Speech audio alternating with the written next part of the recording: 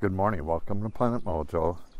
This morning I'm going to set up a solar electric fence. We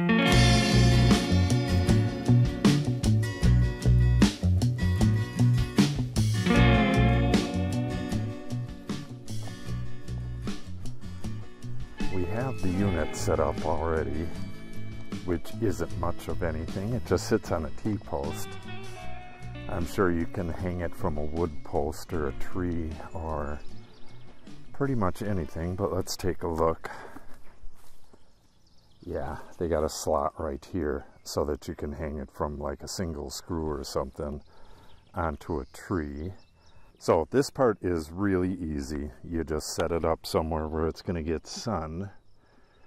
Just looking to see if this is the same as the other one. And it's not. It's just got an on off under here. Our other one, I believe it has the terminals on the bottom, but these are on the top. So these things are really simple to set up. All you have to do is hook up a ground and then go from this terminal over to your string. In this case, this is a braided nylon rope with aluminum braided into it. And this stuff will knock you on your butt if you touch it. The hardest part about this is actually driving the ground rods and possibly making a slit in the earth to bury the wires.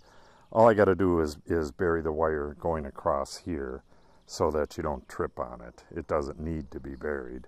If I were to put this unit on top of this post right here, that would work as well, but the horses will mess with it, so we put it separate. So what I got to do now, I have all my stuff set up in the gator.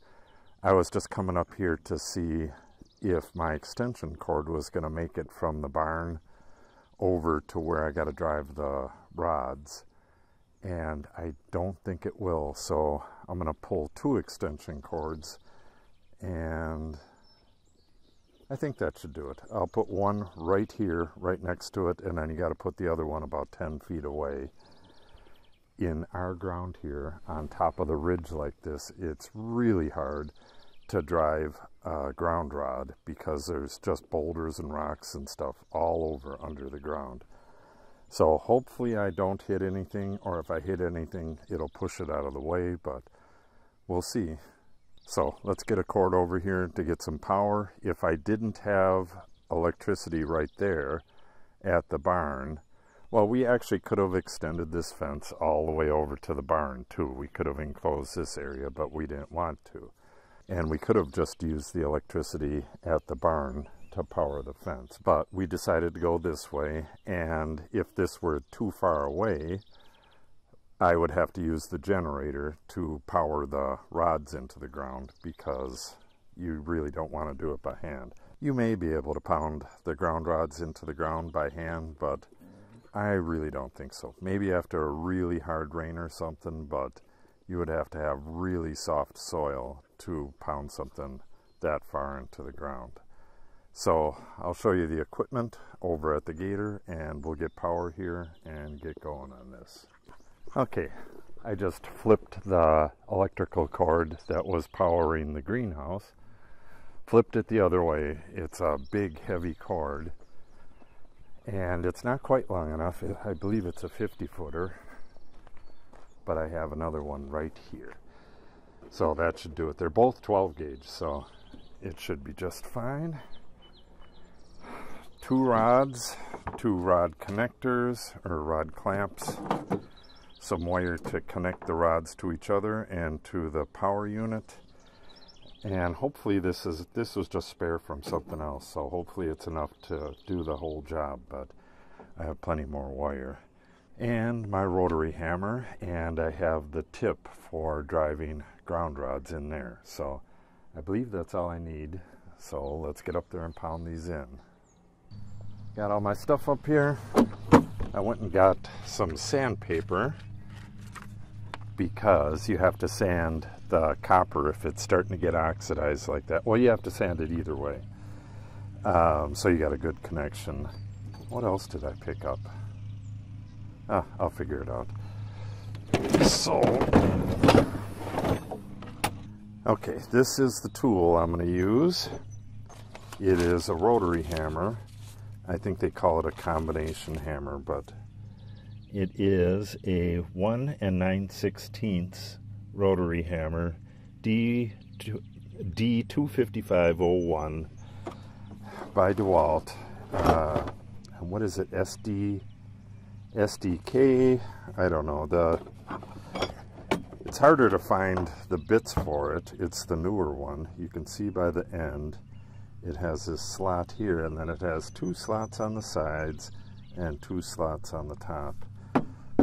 I think it's SDK. Oh, this is SDK Max, I believe. So let me get this set up, and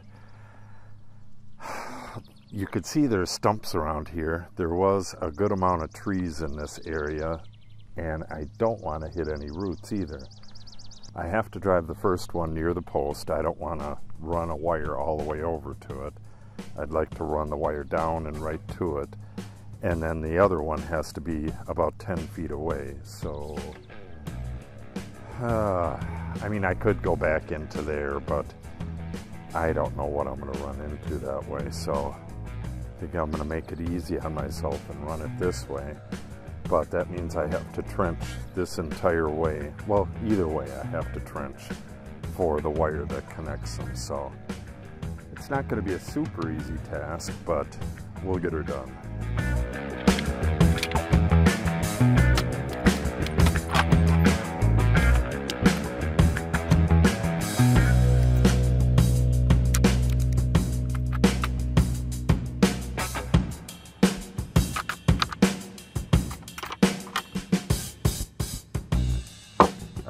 I just got to dig a little bit of a hole so that the end of the rod is buried underground.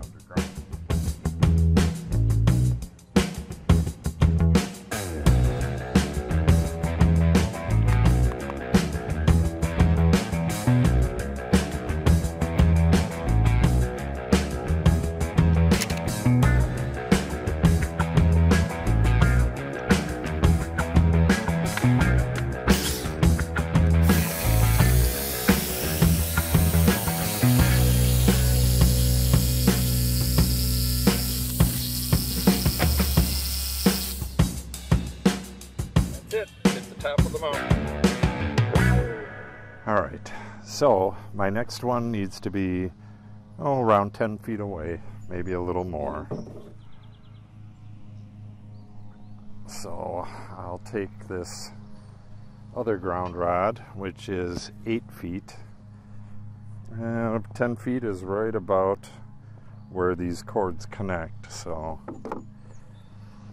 I don't even need to do that. Just get the shovel and take my scoop out right there.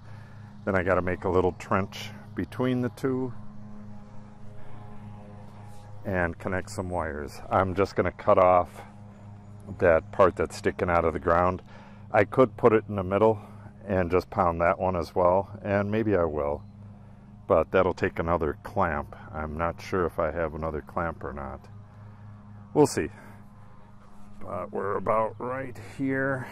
All right, I think I'm going to go at a shallower angle on this one, but sooner or later we're going to hit the top of the mountain. We are at the top of the ridge, and I mean, just right over there, it's solid rock about 3 feet down, and even at the angle that I put that, it'll hit the top of that and start bending and go along the top. So I should do this one at a much steeper angle. Maybe I won't have to cut any off. All right, let's get it done.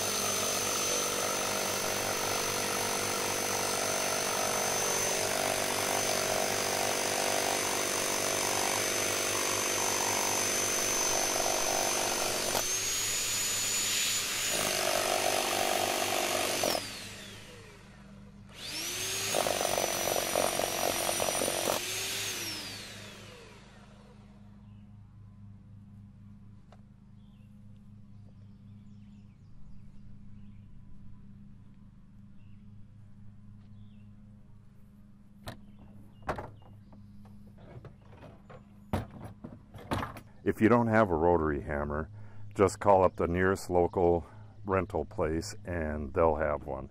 Just make sure you put the setting to hammer and not hammer and drill. There's no need for it to rotate. You just want to pound this in. Now I need to clean off the ends. This one I have to cut first, so I have to go get the Sawzall for that. So I need to clean off the ends, get the clamps on, yada yada yada. I'll show you that in a second.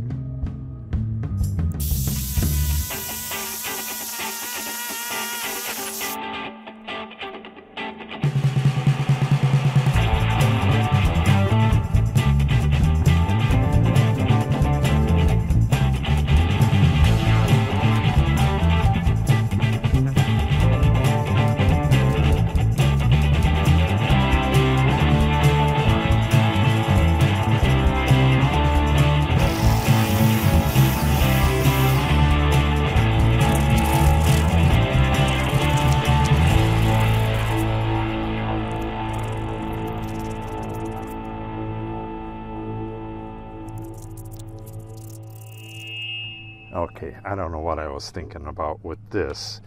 It would have worked for a little while, but I want to do a more permanent solution. So I have ground wire and outdoor wire. The only difference between this and regular wire is that it's a heavier coating on it and it's UV protected. So this will run up and down the control unit and it'll go across underground and then come up to that bottom wire. You don't want to electrify both wires, because if they stick their head in between it, they'll get shocked and then they'll go up and they'll just keep getting shocked and it could cause all kinds of havoc. So you just electrify one, the lower one. Okay, so I got my rods cleaned, and as you've seen, I put in the third one. Now I just got to get this wire connected to that first one, and then I'll loop it through and connect it to that one, and then end the ground right there, connect it to the UV wire up to there, and then back down from there over to there.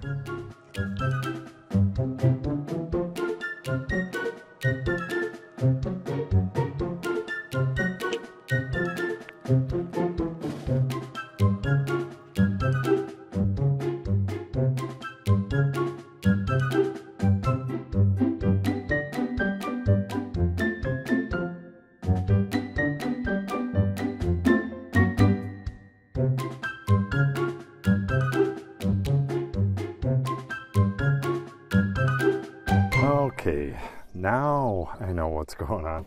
I had this all set up kind of kitted with this wire, and I used the ground wire from, I was going to use that for grounding the shed, but this was for something else. I saw this in there and I said, well, this is the right wire to use, but this is 3-wire. I'm running 2 circuits from the shed to the shelter over there, and that's what this is for, and this is expensive. For this, I probably need, 10, 12 feet, just a 10-foot chunk of 14 gauge, because I can wrap the 2 wires together, or actually there's 3 wires in there.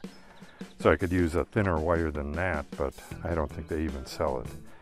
So I'm just going to use this like I originally planned, and when I get some UV wire, I'll swap it out. It won't be very hard. So I'm going to continue with this. Alright, strip this out. Nice long strip. Does not matter if it is touching the ground, because we actually want that.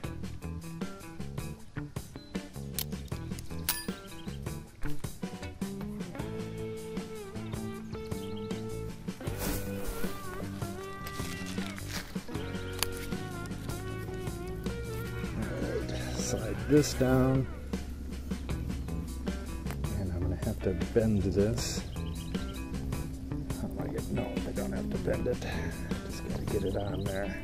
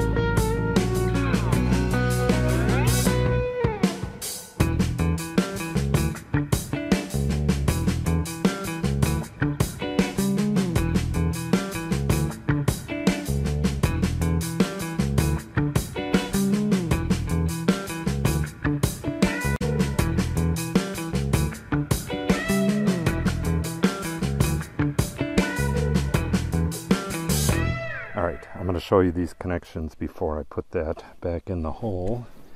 This one goes in the ground, goes up to the positive, goes down, goes over these, through the ground and up to the fence. This other one, the ground, the clamp is right here, and the bare wire from the ground rods over that way comes through the clamp right here, and this wire is on top of it, so they're both clamped together, and then it goes up and is under the green one. I don't have a tester with me, but it's going to work, so I should just turn it on, and we should get a little indicator light. Yep, you can see the indicator light flashing red. That's the pulses going through the wire. I'm going to have to get in here and trim. The grass is getting close to the top wire, at least down that way more, and you don't want that because it'll short it. So this is all going to work just fine. I have no intention of touching that wire because it will really, really, really hurt.